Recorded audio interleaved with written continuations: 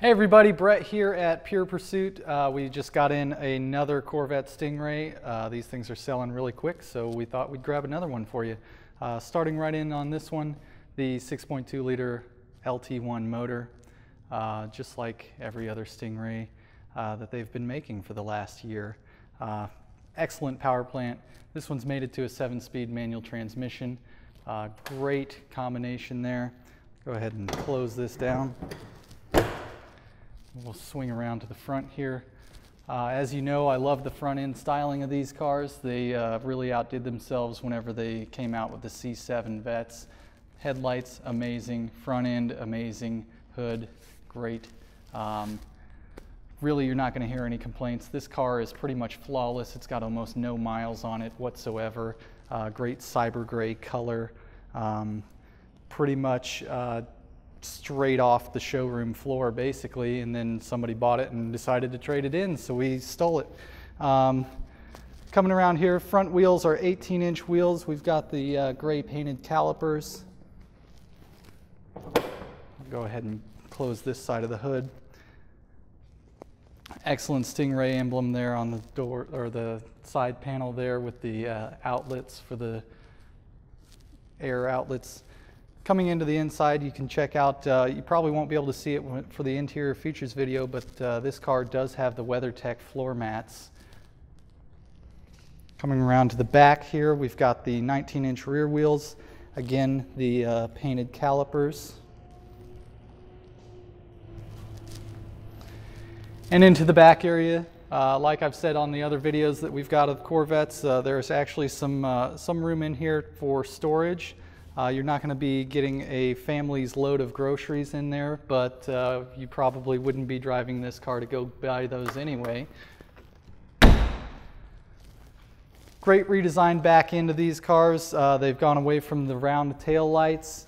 I've said it before and I'll say it again, the rear pan is amazing, and then the center dual exit exhaust for both sides. This car is warmed up, so I'll go ahead and hop in it real quick, give you a quick rev so you've got a good idea of what it sounds like from the outside.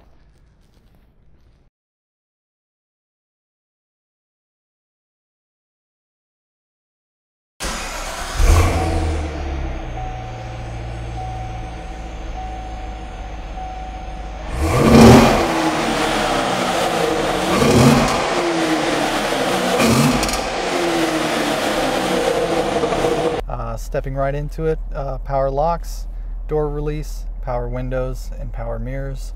On the steering wheel, we've got the rev match for synchronizing your RPMs. We've got the 7-speed manual transmission on this car. On this side of the steering wheel, we've got cruise control. On the back, we've got audio controls. On this side, we've got Bluetooth and selector controls for the interior of the dash system. So you can go in with the left side and change different info, performance, audio, phone, navigation, and settings. To the right side, you can change from US to metric settings.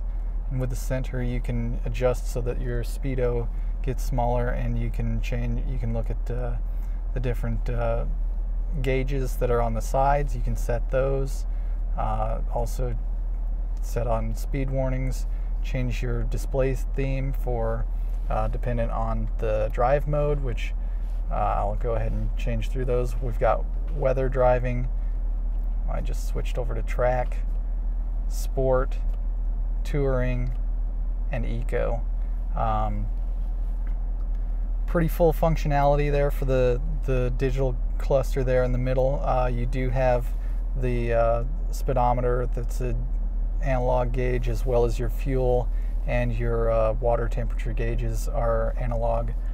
Moving to the middle, in this center console, which I'm not sure you'll be able to really check it out with the camera, there's a 12-volt outlet, as well as an auxiliary port and 2 USBs.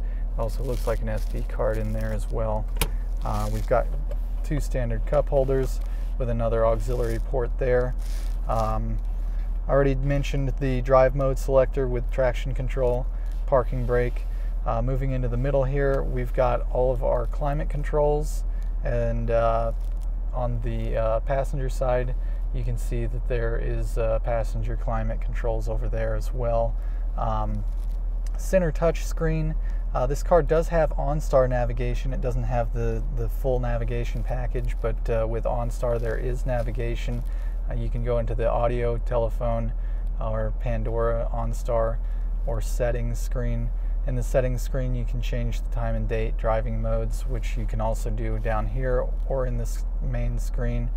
Change your languages, set it in valet mode, set up radio settings, vehicle settings, Bluetooth and voice settings, display settings, rear camera, and then a reset, and then a basic software update package thing there. Opening up the center screen, you can notice there's a little bit extra storage in there. You can put sunglasses or something small. There's also another USB port inside there. This car is equipped with the Targa top, which can be pulled out and removed for driving. Pretty cool on nice moderate weather days. Days like today, it's a little bit too warm, but not for today's weather, but definitely fun whenever you have it off. That pretty much covers all of the interior features of this car. Getting right into it, 7-speed manual transmission. Turn off the electronic parking brake, put it in reverse, and you see the backup camera comes on with the predictive index that follows, matching where you're steering. We'll go ahead and back out here now.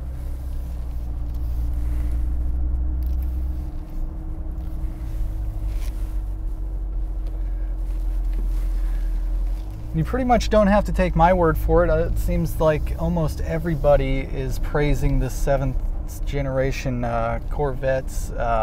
GM really got it together this time. The interior is finally not garbage. They did a pretty good job with the redesign there. The exterior is amazing as well. Right now I'm in eco mode for driving, so I've got cylinder management technology as well. So not only do you have the amazing power and handling of this car, you can actually get some really good gas mileage as well.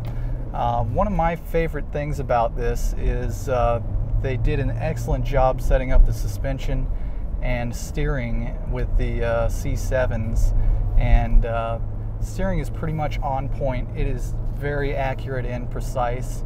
Right where you put the steering wheel and you think you're going to go, that's where you're going to go. None of this point it and wish that happens with some of the other cars that have extremely electronic assisted steering.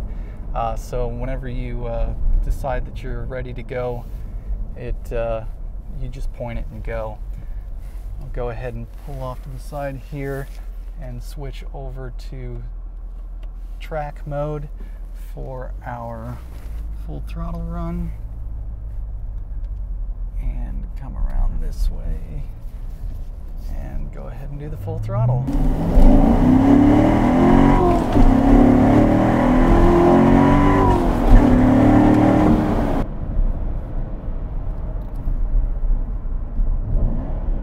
And give it a little bit of that throttle blip from the rev match.